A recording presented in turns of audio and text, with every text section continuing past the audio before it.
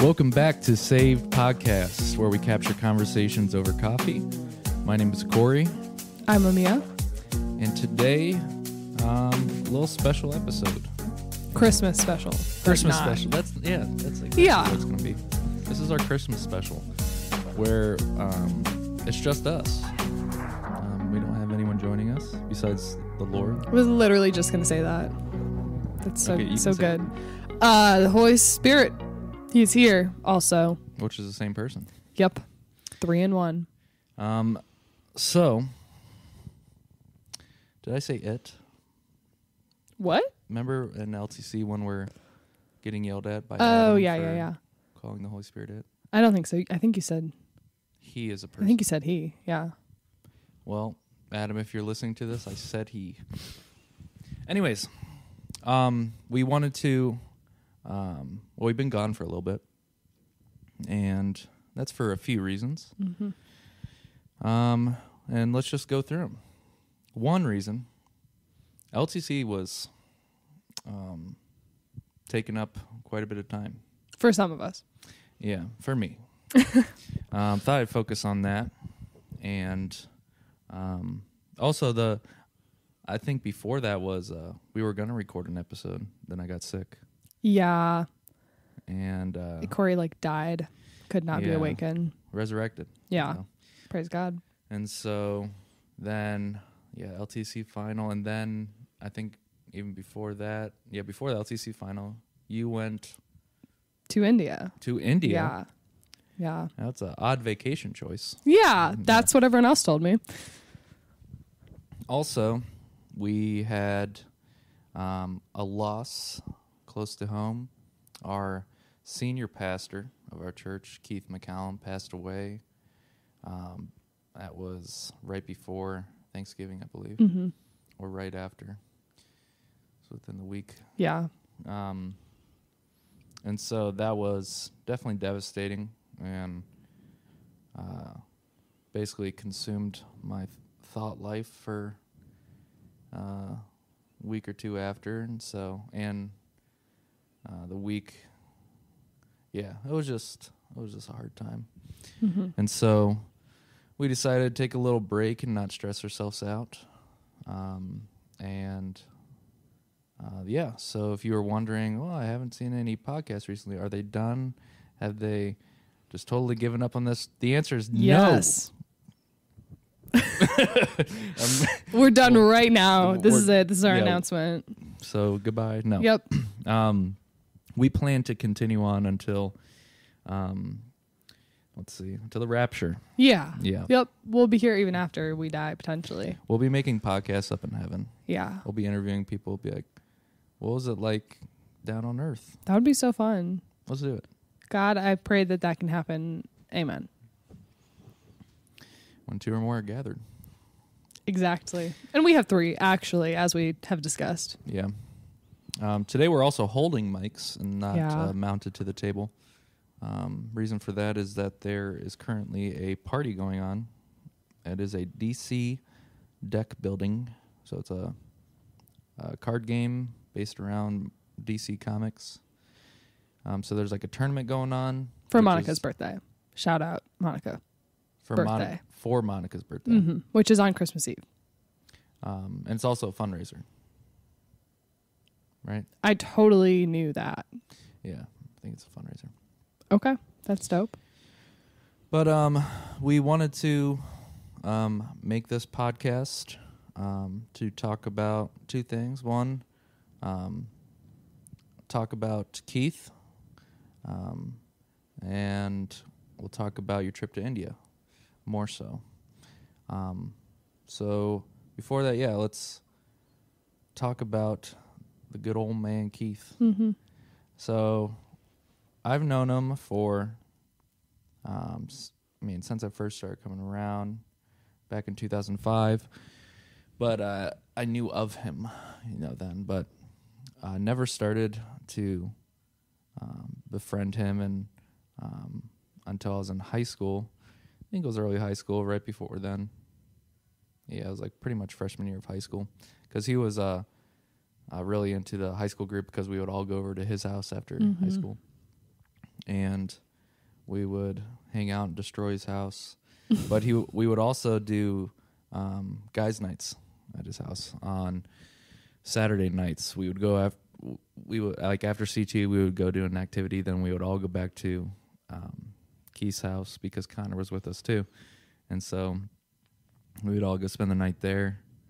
And it was like clockwork, where we'd go over there. It would probably be around like 10, 11 p.m. and there'd be like 20 of us guys. We'd all be hanging out, smoking cigs on the back porch.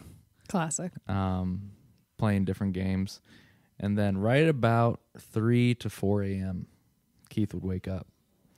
And he'd be like, all right, you guys ready?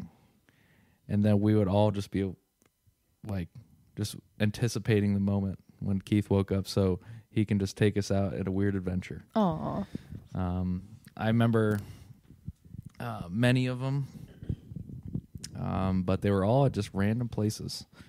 One time we drove like an hour somewhere. I think one time we went to Columbus. But yeah, usually it would be West Branch. Yeah. What was your favorite adventure? One I remember specifically, I'm trying to remember where it was located, but it was when I first got my license. I had my mom's car. It was like a stick shift SUV. It's a very weird car. But I remember being excited to be able to drive to wherever we were going. And so I remember Richie Fresh, Rich Hagar. I was going to say that. That feels wrong. I always say Hagar. Hagar. Rich Hagar. Hagar. Yep. Rich Hagar. He was there, and he drove his big van. That's when he had that big white van. Yeah. I think it was the Morse's old van. That's what I remember now. The Marshmallow. The Marshmallow, yes. And then Keith had the Gladiator. And then I had my SUV, so I drove with a few friends. And then Keith communicated with Richie that let's try to lose Corey because he just got his license. That's hilarious. And I don't know if they communicated it or if they were... I'm pretty sure they did because we were flying through back roads. And I mean at top speeds, like 70 miles an hour, just flying through roads that we shouldn't be going that fast. And I was proud of myself. I kept up. And we drove off to this place. So Keith's MO was he would take us to these adventures. And I think this was the adventure where it was like a haunted place. He's like, I don't know if I can... Like, I remember we were like 5 minutes out, and he pulled over to the side of the road. We all got out. Like, what's going on? He's like, I'm just overthinking this kind of scary place. And so he's like getting in all of our heads. Like, yeah. Classic. We're just like, no, we can handle it. And he's like, okay, but you guys have to listen to me because I don't know what's really going to happen here. And so he was just liking up the story. He was really good at that. Yeah. And I think it's called Helltown, or that's what he called it. Yeah. But it's just like place in the woods, and there's like this like a couple little abandoned barns and stuff like that. It is officially Helltown. Yeah. And so he took us there, and he was scaring the shit out of us for sure. It was very spooky, but yeah, it was a good time. There was one time it was like we were driving back at like 6 a.m. And, wow. I remember Matt Oakes being in the car. It was the first time I met him. And we were driving back from West Branch, and I was right by the Sheets in Kent. And I was at the stoplight. And I just fell asleep at the stoplight. Oh my God. So that's insane. And then, but yeah, that's some good adventures. But yeah, I worked for Keith for a while, and I think a total, worked for Keith, meaning I worked for Fellowship, but Keith was my direct report, and because he was the only one on staff at the time, full time. And so I was the intern from 2013 until 2000. What would that been? 2018. Sure. And then I worked at another place. I worked at Parts Source for 2 years, and then we got this building, and they're like, "Hey, why don't you come work for fellowship again and help out this building?" And that was like a dream come true. Still is. Yeah. So it's like, I would say roughly like, however many years it is. Is that 5, 6, about 7 years total? Anyways, I got to know him very well, especially. Wait, 7 years since what? 7 years I've been working. Oh, okay. For fellowship in total. I thought you were counting 7 years from 2018, and I was like, bro, that's not how that works. It's like 21 years. So. No, but I've been working for fellowship for like 7 years. Before we got the building, like right out of high school when I was working for him, I got to know him really well. That's like, he was also discipling me at the time, as well as being my boss. So it kind of was like a difficult relationship to figure out. Yeah. Because I viewed him as a father figure, and he was also my discipler. He's also my friend, but he was also my boss. Yeah. And also our pastor. It's like, it's a fun mix. It's like my brain doesn't. It's very hard to be like, what do I treat you as today? Yeah. And like when he texts me, it's hard to like know like which title that I view you as is texting me. But, yeah. Over time, I've learned to be able to merge them all into one single person as Keith. Like, okay, But that took some time. Anyways, my favorite times with Keith, he would take me out to camping, like our Memorial Day when we used to go out to Pymatuning, Labor Day camping at East Tarter. We would go out there a few days early, went whitewater rafting a few days early, and we taught together. That was like a really cool time. But it was just like one-on-one time, just me and Keith hanging out at this RV. And I'll share one story that's like my favorite. I shared with a bunch of people. But it's definitely my favorite funny story with Keith is that it was the first time he got the RV. Everyone knows about this RV that knows Keith. And it was like in pristine condition at the time. And he really, really wanted this RV. Oh yeah. It was the study bus. So. Yeah. Anyways, I got this. It was a 1997 Holiday Rambler, I believe, or Holiday Vacationer. That's a good name.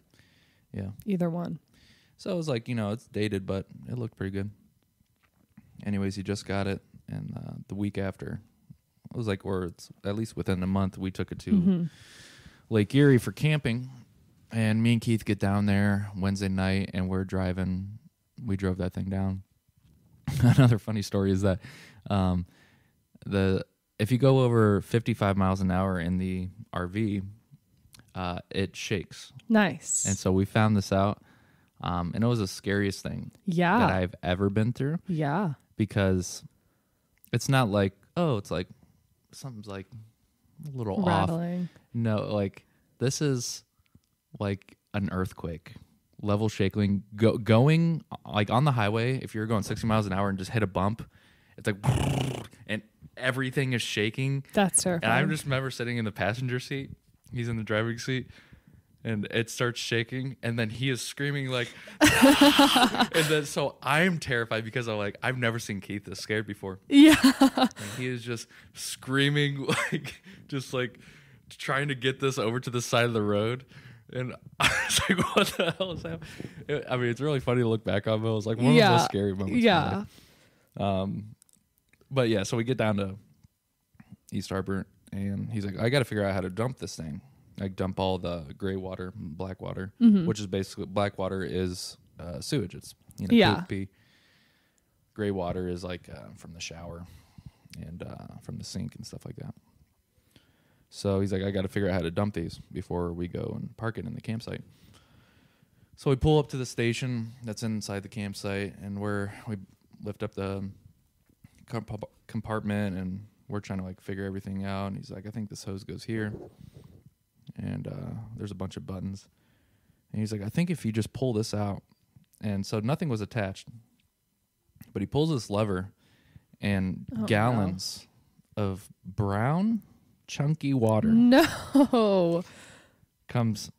I mean, from like, it seemed like it was like from a fire hydrant pressure. Just that is so nasty. And so we're both like leaning down in this cabinet and looking at it. And when he pulled it, it just all sprayed up and it hit the bottom of the cabinet and went up and hit my lips. Oh, and so that's so nasty. It was disgusting. And so I immediately I withdraw from the situation. Yeah, Keith is screaming like, no, and try to get this hose connected.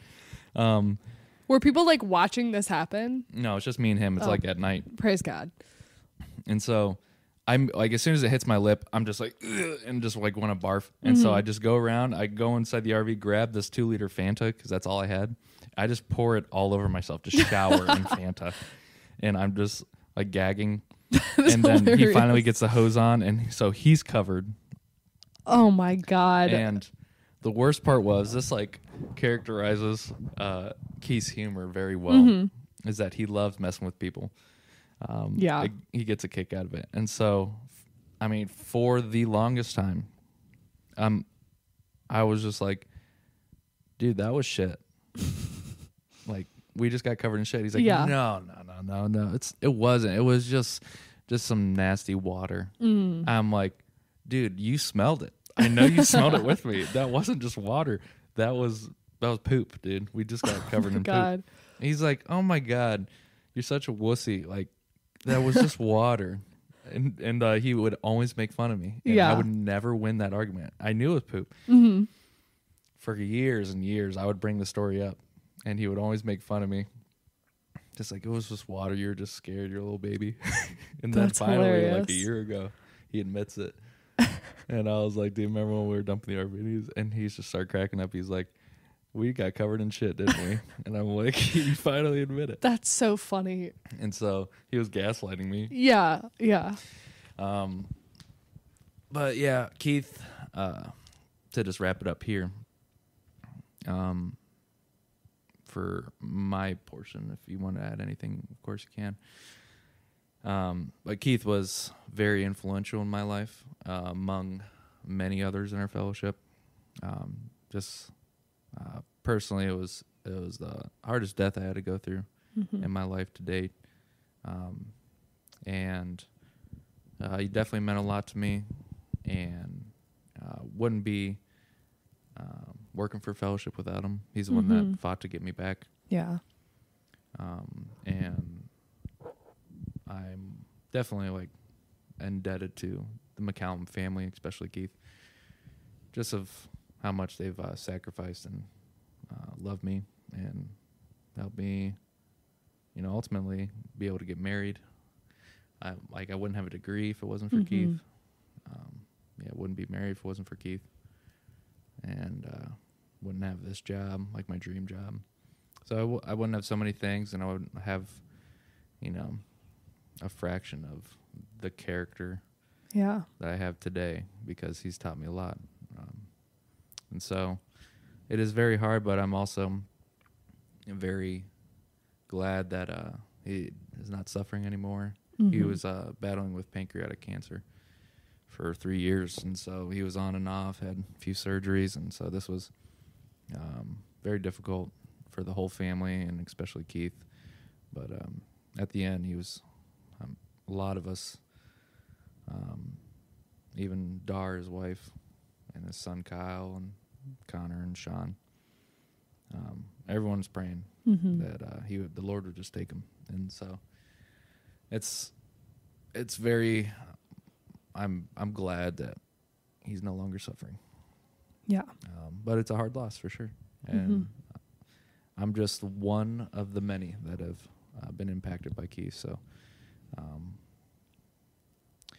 but yeah, I don't know if you want to add anything there. Yeah. I mean, like I have never really had like a personal relationship with Keith because I am a child, basically.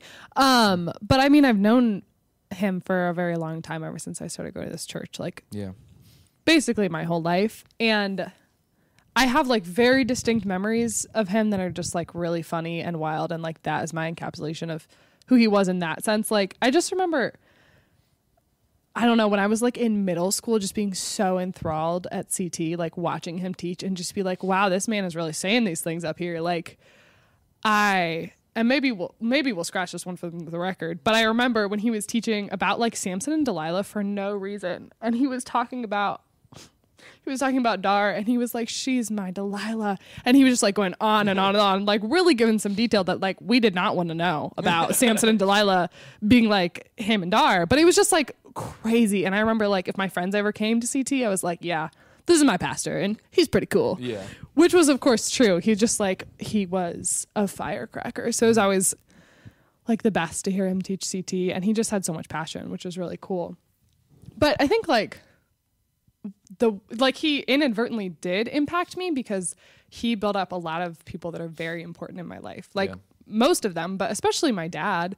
Like he and my dad were really close, and the stories that I've heard from my dad of being rebuked by Keith and just like Keith saying the most blunt and truthful and loving things to him that he really, I think probably helped shape him into the person that he is and the dad that he is, which of course, like, I mean, obviously like that credit goes to the Lord too, but I'm super grateful that he took the time to do that for my dad and help steer him in the right direction of raising his kids and whatever. Like that's just so cool. And it's really, it's cool to see how like the effect that he has on people trickles down. Like even with Theo, like I remember he literally told my dad that he was raising Theo for the devil, which like my dad was like, oh, you're right. That's a good point. And it like helped him redirect and see what he was doing, and probably has helped Theo too, which is really cool.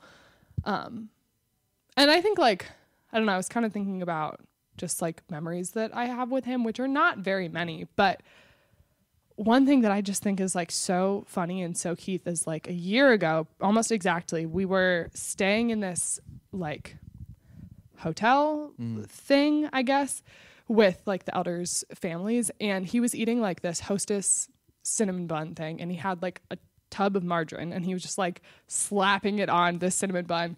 And he just like had a whole tray of them that he was just eating. And he just like looked at me and he was like, it doesn't matter. I'm going to die soon. And it was just like so funny because it's like, that's a really fucking good point. Like, yeah, I'm going to eat whatever I want because I'm going to die. But it just, I don't know. It was so classically him. And then I remember too, like, this was like 2 months ago or something, but I was on the phone with Caitlin and I was just like telling her about a situation and asking for her advice and whatever. And she was at family night with Keith and with Kyle and their whole family, obviously. And I remember she was like, oh, I got to hang up because Keith has something he wants to say. So she like hung up with me. And then she came back and she's like, okay, so Keith and Kyle wanted me to tell you blah, blah, blah, blah. And like, they gave me advice through Caitlin through the phone, which was just like, this was 2 months ago. Like the man was not doing well, but he still took the time to like have Caitlin explain what we were talking about on the phone and then call me back to give me this advice that he had, I don't know. I just was like, this, it's such a small thing, but it's like a really good encapsulation of like, he just cared. Yeah. And he was like so on the Lord's page that he almost like knew exactly what to say all the times, which was really cool. And the advice that he did give through that was really helpful and helped me like be able to think clearer through that situation and whatever. Yeah. So I don't know, like, I think probably certainly everyone that's in our fellowship has been affected by him, whether they know it or not, but probably most people also have a story of that too, which is just like, what more would you want out of life to have like that many people be able to say that they have affected you? Like, that's so cool. Yeah. Yeah. He definitely left a great legacy behind. And until his last days, like, until he was physically unable to like communicate, he was trying to build up people. Yeah. And I'll make this the last point, then we can move on to your trip to India. Big point that they brought up at the memorial service, especially Connor and Kyle, brought up how, Keith was a great guy, but he also wanted everyone to know, like, he wasn't perfect. Mm-hmm. And he had a lot of flaws. And he was human. Yeah. And I just think his life is a cool testament to be like, here's an unperfect, normal guy. Just like the rest of us that was just willing to serve the Lord. Yeah, absolutely. And he was a firecracker. Yeah, he said some wild things. Some wild things. Yeah. But he also said some really powerful, life-changing things at CT through his teachings. And so, like that, I think he left a great legacy behind of, he impacted so many people, just like at the memorial service, the amount of people that showed up. Yeah, it was really cool. And just had, I remember we met up after the memorial service with a bunch of people that he discipled. And we went to Silver Springs because Keith was a big outdoor camper guy. And he went to Silver Springs a lot and was camping there a lot. So we were able to get in there, and we had a fire, and then it was like 20 of us just sat around a campfire just telling stories and funny stories, and how Keith has like impacted us just as a remembrance, and for us to mourn too. You know, it was a way for us to bring it into reality that he is gone. Yeah. But it's just really crazy just hearing all these stories, and pretty wild to see the power of the Lord working through this man and how many people he's impacted. So, so rest in peace, Keith. And yeah. So, moving on, India. You went to India. Who'd you go with? I went with my mom and Lena Morsher. And what was the purpose of your trip? Good question. Essentially, my mom does like off and on work for IGL, which is a non-profit called India Gospel League, and they lead. I just realized I burped in the mic, and I'm sorry for all. Do you want me to? I can re-say that. No, we're raw and uncut. Yeah. Except for that part though, where you just cut. Yeah. Anyway, unimportant. IGL, India Gospel League, but they do a lot of work. Their main goal is like obviously to spread the gospel in India, but why are you smiling? I just am realizing how stupid I am, but I am listening. No, it's okay. Their it main was purpose stressing me is out. to spread the gospel in India. Yes, and they want to build up like indigenous leaders, which essentially just means the people that are actually there. So not like kind of the typical American view of missionary work, where it's like we're bringing in the people and they're going to do the things, but they're really, really about like, we're going to take the people that are already here, and like, these are their people. This is their land, and we're going to train them and equip them to do that. And if I remembered that verse that's in Philippians that is like their basis for the work, I would share it, but I don't. But it's in there, and it's about the training and equipping of believers, essentially. It's also in 2 Tim. Yes, actually, that's probably what I'm thinking of. 2 Timothy 3:16 and 17. What is it? I did memorize that one day, and I don't anymore. It's about how all scripture is God breathed. Is that the one? And is useful for instructing, equipping. That is a verse, but training in righteousness, something like that. Yeah, that is a verse, and we can say that point. Applies. Same yes, point. okay. Paul wrote it. Yeah. You're right. Point is, they want to train and equip and spread the gospel. And ironically, this is not ironic actually, but Sam Stevens, who's like the founder of this, he has all these acronyms, and he has one that very well explains what I'm trying to say. So maybe just go look on their website and check it out, because I cannot explain things well. IGL.com. Yes. But they also do a lot of work like just with the communities, and I mean, it's a mostly Hindu nation, and a lot of the stuff that they do is like working with Hindus, because they're the people that live in the nation, and they want to support that. Well, support the people, I guess. So the reason that we went was because my mom is doing work for them to create a training module, essentially. I believe it's like a 6-week module or something like that, of instructing people on what is happening in India right now, because there is a lot of persecution from the government, which is like kind of hidden. Like a lot of people, it's not really talked about. People don't really know it, because like parts of it are intentionally hidden, and it's just like, I don't know, people don't find international news all that exciting a lot of the time. So essentially it's to shed light on what's going on and how people can best support that, and also just kind of informing them like what IGL actually does, because that way people can know what they're getting themselves involved with, and know just like that the Lord is really doing a lot of work there, which there was a book that Sam just wrote called Unleashed, which talks about that a lot. It talks about the persecution. It talks about the fact that like God is working in India. And before I went, I started reading that book and I was just so convinced, like the Lord is doing something here. Like he's spreading across India like wildfire, like unlike anything we've seen here before.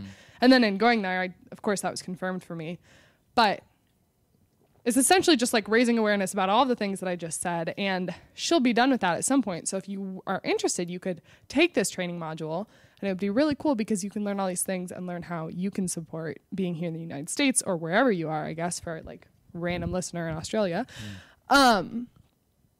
I still haven't explained why we went there because she needed to get interviews with people from different parts of IGL to understand what they do, to understand the persecution that they're going throughout, whatever. So essentially, the majority of the trip, aside from a couple days, was her doing interviews with different pastors, people who work for IGL, people who have been served by IGL, things like that. But simultaneously, this is kind of funny because she was like, maybe I'm going to go to India for this work trip and maybe you can come with me. And I was like, cool. So she was talking to Sam about it, the founder. And he was like, okay, so I don't really have anything going on like November 7th to November 17th. Like that'd be a good time for you guys to come. She was like, okay, cool. And like 2 weeks later, he's like, we also have like one of our biggest pastors conference of the entire year happening during those weeks, but like no big deal. Yeah. But also you guys should teach at this conference, by the way, because you're going to be there during this giant pastors conference. So that was also a part of it, but that was only like a couple days that we were there. So, yeah, let's talk about the teaching. So, what did you teach on? That's a really good question, Corey. Oh, Lord. I taught on, so the theme of the conference was the unshakable kingdom, which you can read about in Hebrews 12, and it's really cool, so I recommend that you do. But my teaching, if I remember correctly, was on how the church manifests kingdom, authority, and power. So that was like the title or description or whatever that was given to me to teach on, but essentially just how the church and the people in the church have all these promises that are made to them, manifesting the power and authority of God, basically. Which teaching was like a whole experience because many, many reasons. One, I didn't finish my teaching until 6 a.m. that day. And I had like weeks, bro. I had time, okay? And like one night I was like trying to work on this teaching because and by weeks I mean I actually had like 7 days, but that's still a lot of time.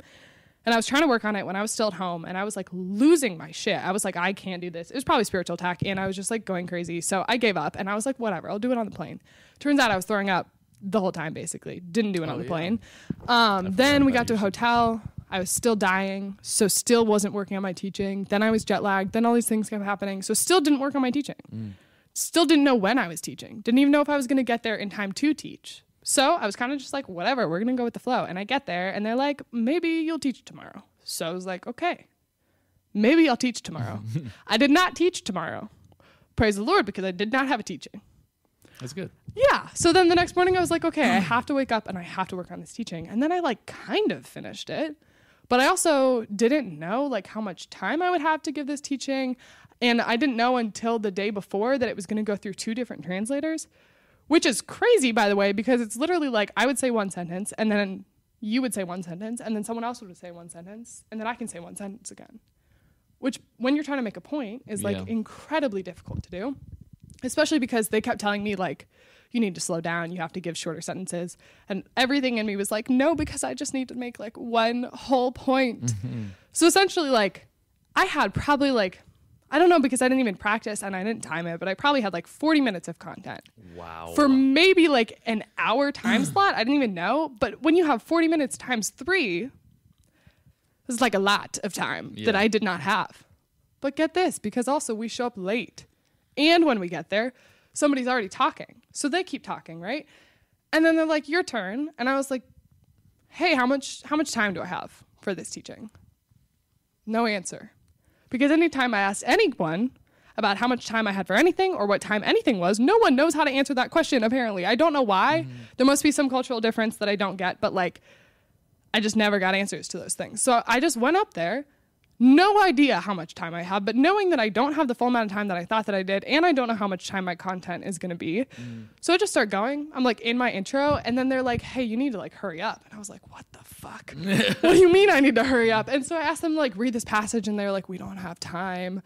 You just need to skip it. So I was like, okay, I'm going to skip this. That's cool. And then I don't even know what happened. I just like said some words and read some things, and I don't even know if it was good. Like, it's really hard to tell because they can't even like, the words that I'm saying mean nothing to them. They're hearing it in their own language. Like, they don't even get to see my expression or anything because it's not even coming from my mouth, really. So I have no idea. I have no idea what happened. I just like fully blacked out, and I hope that the Lord used it, and I hope that there was fruit there. Well, I know he used it because I was there. No. Oh, yeah. No, because two signs that he probably used it is I've heard many teachers black out and be like, I totally don't I don't even know what I said at that point. And that's usually when the Holy Spirit's like, I'm gonna drive. Yeah. Why don't you just go sit down? I hope so. So I've heard that plenty of times. Yeah. Also, even if it was the worst teaching you ever gave, Yeah. the Lord's like, let me show you what I can do with that.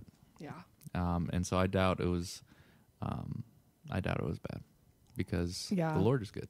Yeah. And honestly, like, I don't think my delivery was that great or whatever, but like they couldn't even tell, which is awesome. Like they were just literally hearing the points I was making and the verses that I said that I think were biblical points and verses. So that is probably good. Yeah. I was like, whatever. And everyone just kept telling me like, they're just encouraged by the fact that you were here, which I did not believe until I got there. And everyone was like, so excited. But also something that was like remarkable about that to me is that like I'm a control freak. Like I'm a choleric. So and like I am an anxious worrier and I like to have a plan for everything. So the fact that I didn't have this teaching till 6 a.m., like in normal life, I would be like shitting myself consistently for hours, but I was not. And I wasn't even freaked out about the fact that I didn't even know when I was teaching. I was just like, okay, cool. Like I'm teaching at 11. I'm teaching at 1. Like, I don't know, but okay. And then I got there and I was like, okay. Yeah. I mean, just a little sidetrack off that. I used to be like that too, where with teaching specifically. I'm usually like a last minute guy and a procrastinator. Yeah, same. Good at managing with that. I'm comfortable with it. But with teachings, I used to get hyper anxious and worry about it and just panic and take full control of the teaching. Yeah. To make sure that I have it down. And it wasn't until I listened to, Kyle made a podcast with Ian about making a teaching. And it was also like working with Kyle on a teaching before too. I learned to basically just how to rely on the Holy Spirit. Yeah. And it's not that, just procrastinate and don't care about it. Like, that's not what it is at all. But it's rather that I know the material. I studied for it. I put the work in. But when it comes to the day of, I just make an outline, but I have to shut down like a couple hours before the actual teaching because I'm like, if I do any more, then I'm going to panic and take control again. Yeah. And so I have to leave room for the Spirit to take control. And it's kind of a weird thing especially for non-Christians. But, for newer believers too. Like, what does that actually look like? What does that actually mean? And it's kind of like one of those things where you have to live it to understand it. Yeah.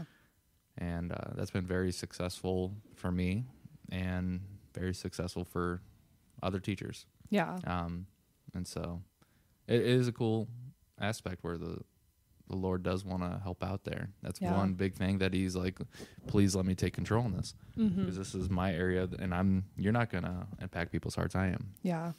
So. Yeah. Yeah. I think like in general, as I've just taught, like I have let go of a lot of control that I used to want to take and have like, I don't really get that nervous before I teach anymore. And if I do, that's probably because I just like, I'm not trusting the Lord and something has gone wrong. But like, I still know that I'm teaching at 8:30 on a Thursday night. Yeah. Like I have some semblance of like comfortability at least, but like to get in front of people I have never met before that do not speak my language when I have just gotten off a plane like 2 seconds ago, like Amia does not like that. That is like peak uncomfortability. And also like I had like one piece of rice in my body because I was like dying and I was not eating food. So that's not really important, but it just was like a whole new level of like, I cannot do anything about this. Yeah. And I'm just here. And I knew that I was going to teach, and I know that maybe I'm going to be asked to teach again. And that's just what I'm going to do. And I'm here. That was pretty much it. That's cool. Yeah. And so some other things, you interviewed some people. Is that correct? I did not. My mom did. Were you present? Yes. Is there any interviews, without saying names, that stuck out to you and that you want to share about? Yeah. That is a good question. Honestly, for a lot of her interviews, it was like kind of hard to hear because we had to like, I don't know, for whatever reason, like it was hard to pay attention and hard to hear the translators. But experiences that I had with people that were not in an interview, but people's stories that stuck out to me. I think there was this one guy that I was talking to at the conference, and he was a pastor, and he was super young, like one of the younger pastors I saw there. He was probably like in his late 20s or something. And he was just telling me about his church and all these things, and he was talking to me and Lena, and he was like so excited that we like wanted to know things about his life. And there was like these beautiful mountains that were behind the conference center. And so he was telling us about these mountains, and he was telling us about the waterfalls and all these things. And he was like so excited about this. Like he was just like, his whole face was like lit up the whole time. And then we just like get further in the conversation. He's telling us about his experience as a pastor, and just like with a full smile on his face, he was like, and they beat me, and they beat me here, and they beat me here, and they beat me here. And he's like showing us the places on his body where like he was beat by people that came to his church and just like beat him up because he was preaching the word of God, which is like, as I have come to learn, a very, very normal thing. Like that is just, if people know you're a Christian in this village, you're probably going to get beat up. That's what's going to happen. But like, that was just so shocking to me. And like, that was one of our first days there, just to see this guy like so excited, so happy. The smile never left his face, to just like so casually just tell us about how he was being beaten for his faith. Like that was just really pretty astonishing. I don't even really know what to make of that. But another thing, I mean, I don't know. You guys just have to take the training module, because like the stories, the ones that I didn't even hear, and I won't even bother to summarize them, because you just need to go listen to these people tell them, because they are crazy. Like there's a story about a guy getting raised from the dead.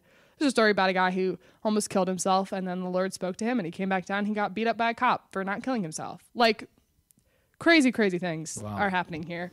But one of our team members, I guess you could say, that we were with, she shared her testimony to us just kind of briefly. And she grew up in, like, from the time she was like maybe 10, I don't really remember. She grew up in one of their children's homes that IGL has, where they like will build a home, and they, you used to be able to do like a one-on-one sponsorship with these kids, but they will like give them 3 meals a day.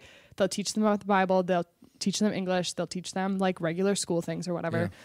Yeah. But she, like, I don't even remember what happened with her family, but it was just some crazy stuff. And she like ran away when she was really little, and she was just like working in the streets as like a little kid. And then she like somehow got placed in this children's home, but then somehow like got separated from the children's home. I don't even remember what happened, but she was just like, everything in her in this time period where she was not in the children's home and she was just like working on the streets and sleeping in the streets and whatever, was like, I need to get back to this place, because this place is safe and this place is good. And she was just like calling out to the Lord. She had no idea where she was, but she was like, I just need you to take me back. And so for like days, she's just like walking back to get to this children's home. And then she's there. And then it's actually really cool, because then like the Stevens family essentially took her in and then raised her. And I don't know, I'm probably not really telling the story well, but it was just cool on a lot of accounts, but one to hear like the hope that these children's homes give to these kids. Yeah. And she was telling us this after we had just visited one and met like 20 kids that were there. But like they are literally saving people's lives. Like they are feeding people who get maybe one meal a day, and they're educating people who would otherwise have no hope of probably ever getting a good job or anything like that. And then they're, of course, like taking care of people's souls because they're telling them about Jesus, who's someone that they probably never heard of before. Yeah.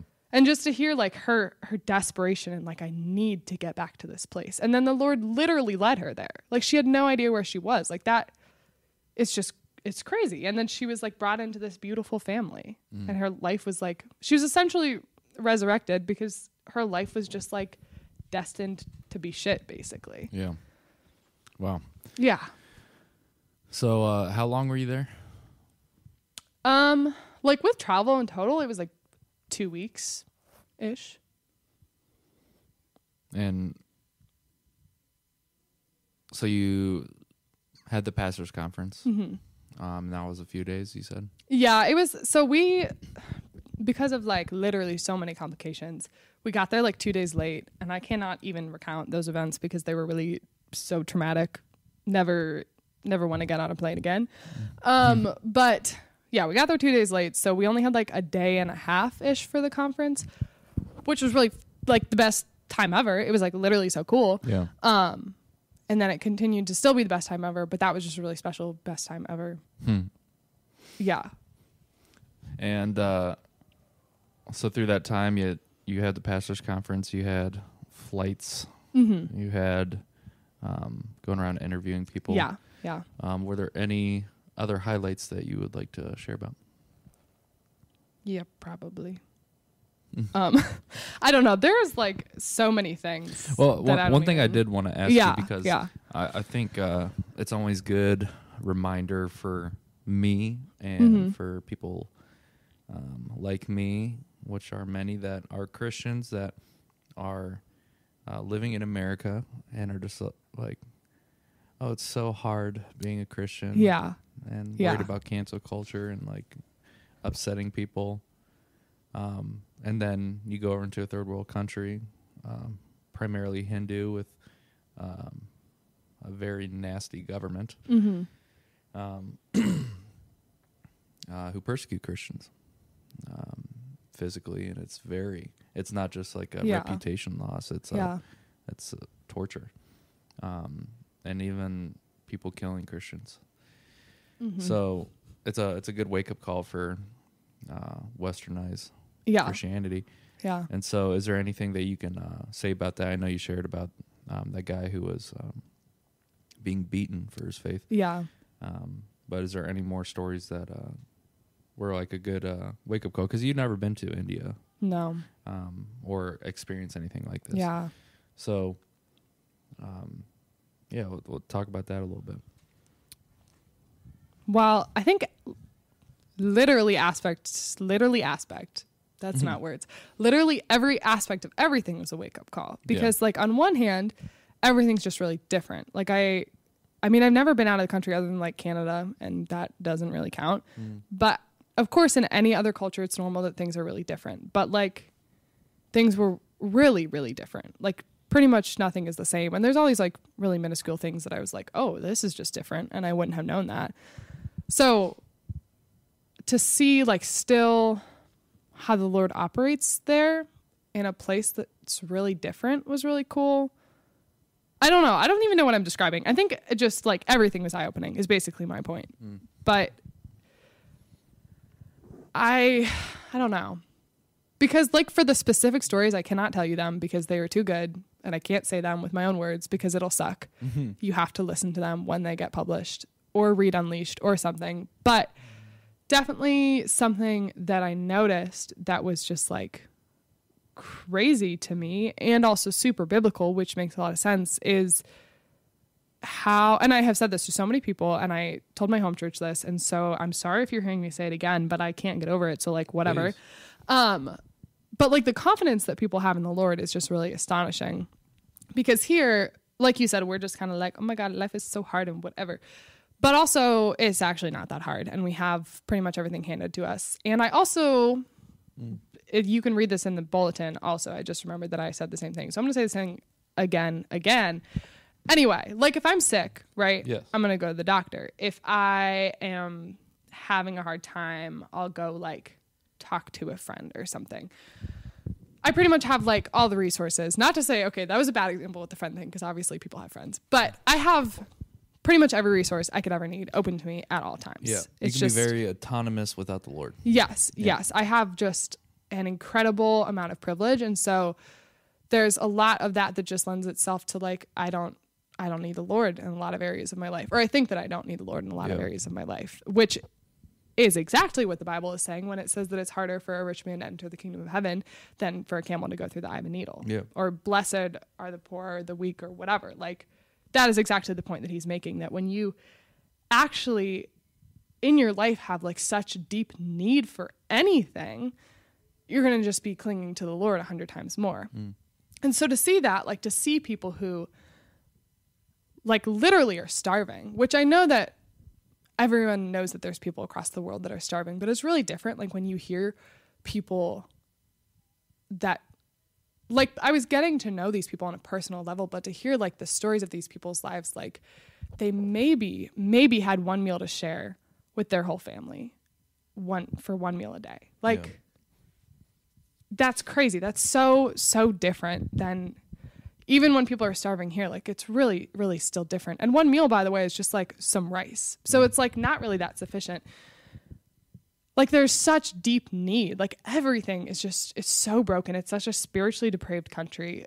But then you see like the hope of Christ enter this country, and you see people hearing about Jesus. And I was just reading in Acts the other day where it's like right after Jesus leaves, and Peter and somebody else, they go and they heal this paralyzed man, and instantly he like gets up and he's like celebrating, he's praising Jesus, and he's telling all these people about Jesus. It's like in Acts 2 or something. But that's what it looks like there, is that people find out about Jesus. They have probably some crazy healing, some crazy miracle like that. And then they're just like on board for Jesus. Like these are people that have not heard of him before. And so when they hear like the hope that he has to offer, something that's so different from the darkness of their country, like that just snaps them out of it, which is crazy because like everyone here is like, yeah, Jesus, he's kind of cool. He's kind of good, right? Like we kind of know about Jesus. And it's not the same way. Like when people hear his name, they're not like bowing down on the floor, but that's what we should be doing, because we should be like constantly just refreshed by the hope and who he is and what he has to offer us. And so to see them, these people that have nothing, and then they're given something that like can answer every problem that they ever have had and ever will have. And he does do that for them. Like their lives are just completely changed. And like even watching, like hearing the things that these pastors had to say, watching them pray, it's so different. And their faith looks so different because it's just like so much stronger than mine ever could be. Like Sam was one night like up on the stage, and he was just like screaming. He was screaming. And even, this is really funny actually, his nephew said that he sounded like a screaming mountain goat. Have you ever seen those videos? Yeah. Which was pretty accurate, but he was just like shouting about how good the Lord is and how the Lord will grow this church and how these people can be a part of it. And he's doing that right now. And the church in India is going to explode. Like just saying all these things with like unbelievable confidence. If I were up on that stage, I'd be like, yeah, God probably wants to do this. Like he might do that. He kind of like, he's capable. Sure. We'll see what happens. But they're just like, no, he's going to do this. I know God. Yeah. I know that he's good. I know he has a plan. Like that is so different from how I live my life. It's so different from how I pray and how I talk about him. But he is literally their lifeline. He is all that they have. So why would they not put every ounce of confidence that they have in the Lord? I'm also really impacted by the prayer life and like everything you're saying. Yeah. I'm gonna make a couple comments here. So, when Sam Stevens' daughter, she shared one time about some circumstance that happened in India where they were at a hospital and they needed oxygen, like oxygen tanks. And it was like the worst situation possible, and it's like people were going to die if they didn't get oxygen tanks. And so she prayed, and I remember her prayer was, Lord, you better bring oxygen tanks. Yeah, that sounds exactly like something she'd say. Yeah. and she basically prayed as Jesus says to pray. Pray as if it has already happened. Yeah. And so she was like, Lord, where are these? You got to bring them here now. Yeah. Time's running out. You need to get them here now. Almost like I would be like, oh my gosh, like. Yeah. But she's not praying for herself. Yeah. She's not praying like something ridiculous. She's just like, this is intense. And Lord, I know you care about these people. Make this happen. Yeah. Yeah. And we'll be waiting for these to come here because I know you're going to come through. And they probably did. And they did. And that was mind blowing to me. Like, and I remember that till this day of like, when I pray, I'm like, Lord, you're going to make this happen. Yeah. And if you don't make it happen, there's probably a good reason for it. Yeah. You know? And so it seems like people in India have that mindset. And it's like how they view God from what you're saying. And if you read stories and read Unleashed, you'll understand this aspect even more. It's like over here in the Western culture, in America especially, you know, we view God as like an antibiotic. Like, you know, we'll take him when we need him. We'll take him to get healed. And it's not bad. But that's like, you know, the general standard for how Jesus is treated over here. They will treat him like an oxygen tank. Yeah. Like if we unplug him, we're done. Yeah. Like he's our lifeline. Yep. And that's how we should treat him. Yeah. It's like I wouldn't be here in my life. Galatians 2:20, as Paul writes, for I have been crucified with Christ. It's no longer I who live, but Christ who lives in me. So it's, you know, God is the sole reason I'm here today. And so my life is sold for God. And I'm going to be communicating with him, and I'm going to treat him as if he is the ultimate, everlasting, all-powerful. Almost like the guy that he is. Yeah, I'm gonna treat him the way he says. Yeah. And in America, like you're saying, it's so easy to be like, oh, if I'm sick, I'm not gonna pray about it. I'm just gonna go to the doctor. Yeah. Oh, if I'm depressed, I'm just gonna open up, you know, to my guys about it. Yeah. It's not bad. Definitely go to the doctor. Yeah. Definitely open up to people about it. But why is our first resort to be like, how can I handle this, instead of going to the Lord and saying, oh yeah, you can handle this. Mm-hmm. And you can like, Lord, I pray that I can get healed from this sickness, but I'm also going to make steps that make sense, like go to the doctor. Mm-hmm. But it's about like fixing our priorities and fixing our minds on the Lord. Yeah. As like the teaching with Peter walking on the water. Yeah. Like when I look at everything else around me, I try to focus on like, now I'm focused on myself and like my situation. Mm-hmm. But I keep my eyes locked on Christ, and I'm just going to keep walking towards him. Yeah. And defying, you know, natural laws of physics. Yeah. You know, I'm going to be defying everything that makes sense if I fix my eyes on Jesus. Yeah. And it seems like they've really adopted that because they have to. Mm-hmm. It makes me like, every time I hear stories about people coming back from India, or people from India undergoing these supernatural 100% the Lord made that happen situations, it makes me jealous. Like you know, I want to view God that way. I want to be like, I want to have my lifeline like be Jesus. Mm-hmm. But I'm just so caught up in doing things myself. Yeah.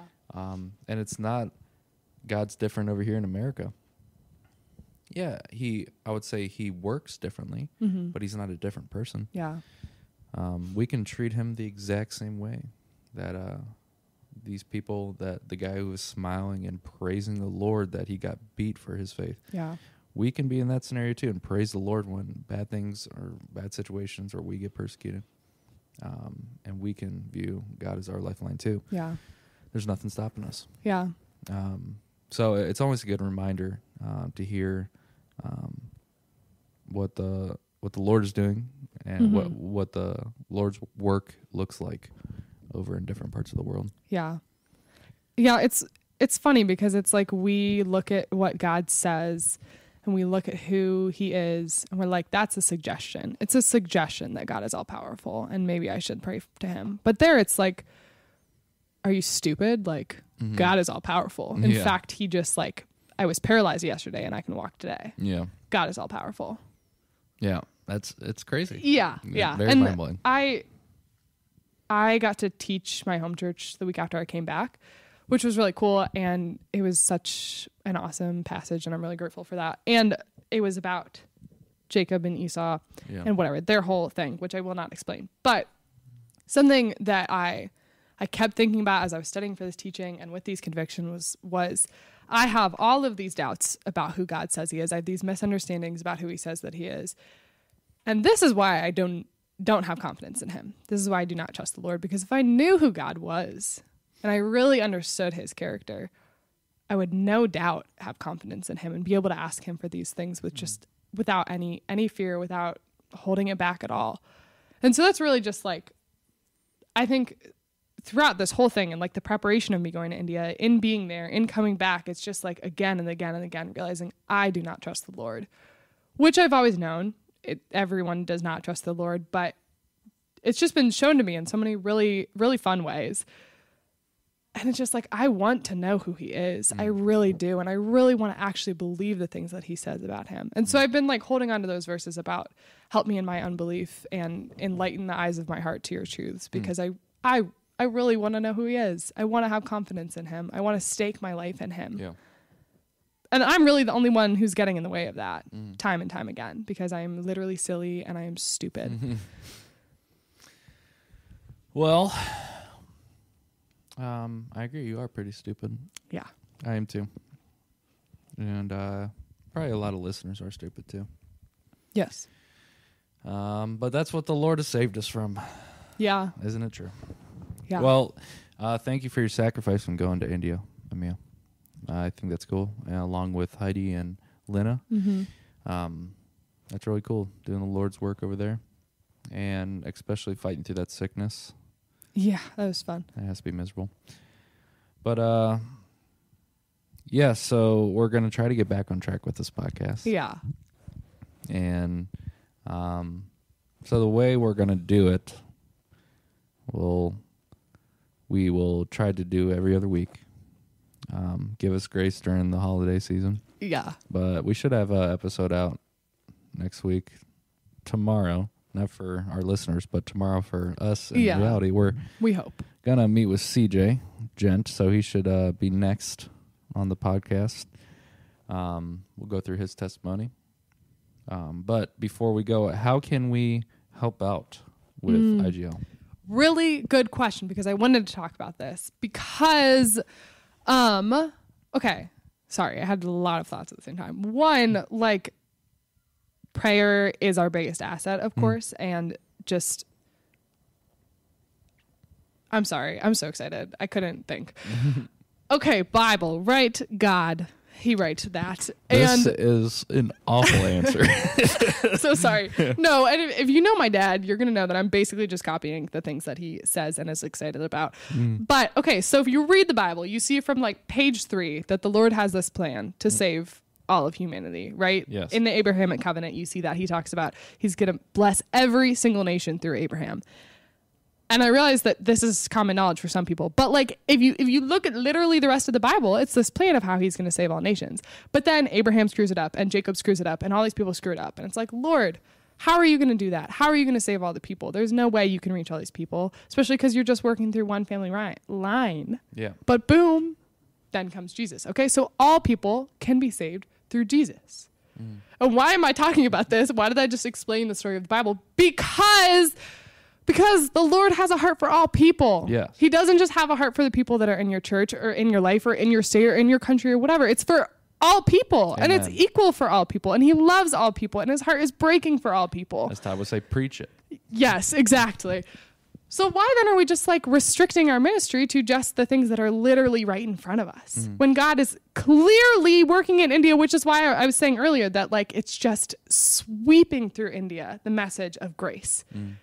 People have never heard it before. The unreached are being reached. Like, what greater thing could we be involved in? It's insane. And I don't even know. I don't know what I'm saying. But the point is... That's a reason to help out. Yes. Which is not your question. But the Lord is working there. I'm so convinced of that. Like, this is a place that needs our help because he's working there unlike any other thing I've ever seen.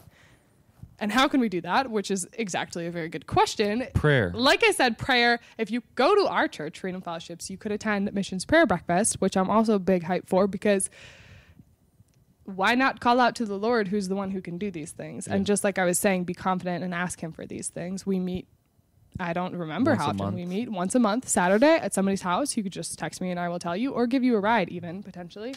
You'll get coffee and potentially a donut if you come. But other than that, I think also giving is a huge thing too, monetarily, and anyone can do that. And as my dad or Theo or anyone who repeats them would say, it's like a cheat code to doing ministry, because when you give money, like that really doesn't take that much. Yeah. But the amount that you're helping other people to just like increase that ministry, probably like fourfold if you give like $10 or something. Yeah. It's like you can just sit in your house and you can be like doing ministry through other people, which is really, really cool. And it was actually really cool because one night Sam was making this call for people to sign this board that they were committing to achieve 2040, which is about a church in every village in India by the year 2040. And so he was calling these pastors to sign this board. But then he was also like, you guys should go sign it because you are supporting this mission also. Like, you pray for us and you give to us. And so he had me and Lena sign the board for our church, which was really cool. But that's just to say, like, yeah, we're not over there. We're not doing the grueling hard work, but we can be supporting it. And we can be helping the people that are doing those things. And this is not just like, obviously that's a conviction that I have, but also the Bible literally tells us to do that. Yeah. And it tells us to give. So why would we not want to do that? And why would we not want to help the people where the Lord is doing some amazing, amazing work? Yeah. And I mean, if you're not specifically convicted about India, one, I would pray that he can show that to you, or just if you're convicted about another place or another thing, give to them anyway. Yeah. That's what I have to say about that. Do you know where they can give? Yes. Okay. So actually on the Freedom Fellowship's website, we do have a link to donating to IGL if that's easier for you, but it would probably just be best to actually go to the IGL website, which is super fun because you can actually like choose specifically what you want to donate to. So you could donate to like buying a cow or buying a Bible or buying some shoes. But if you want to help Freedom Fellowships, we support a village called Rajakati. Mm-hmm. So you can also sign up to have a monthly donation that's going to go to that too, which does a lot of good. Yeah. I know me and my wife and I, we support a barefoot pastor. Yeah. And we also support a child sponsor. Mm-hmm. And so, and Rajakati. So it's really cool, like getting updates from the barefooted pastor. Yeah. And I think it's, personally, it's awesome to like get these handwritten letters from the pastor, and like it gets translated. Their handwriting's so immaculate, which blows my mind. Yeah. But for also our sponsor child, getting pictures that he draws, it's really cute. And then having like an updated picture of him, and seeing the toys that we send him and stuff like that. Yeah. And so it's really cool just like to see, because like, we can't like see it in person. I pray that one day that could be possible. Yeah. Or we can be able to meet our sponsored child. But it's cool just getting updated and like seeing our money go to something useful, and instead of like more Chipotle. It's not that expensive. It really isn't. Yeah. For one of those things, it's really not. So I encourage anyone to give. It's a great way to do ministry. I agree. Mm-hmm. It's a cheat code. Yeah. It really is. But that'll be it for this podcast. Thank you, Amia, for sharing with us. And tune in next week as we learn more about CJ Gent and his life story and how he came to know Christ. And thank you for staying tuned and staying updated with us, even though we have been faithless. You have been faithful. Amen. That will be it.